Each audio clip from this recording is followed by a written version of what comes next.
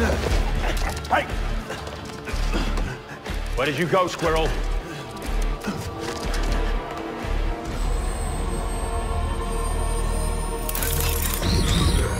On the ground!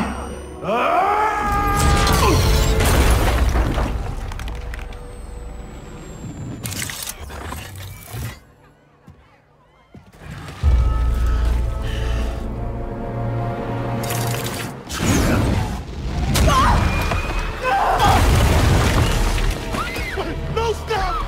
No! No! Please! Stop, please!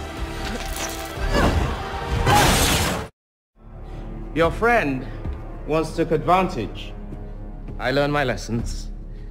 I aimed some small part of my mental capacity back in my own direction, and now gravity itself serves my whims. You must find Counter-Earth familiar. Counter-Earth? I visited your planet many years ago. Earth hasn't been my planet in a long time. Your people had wonderful spirit. The art and music and literature were some of the finest in the universe.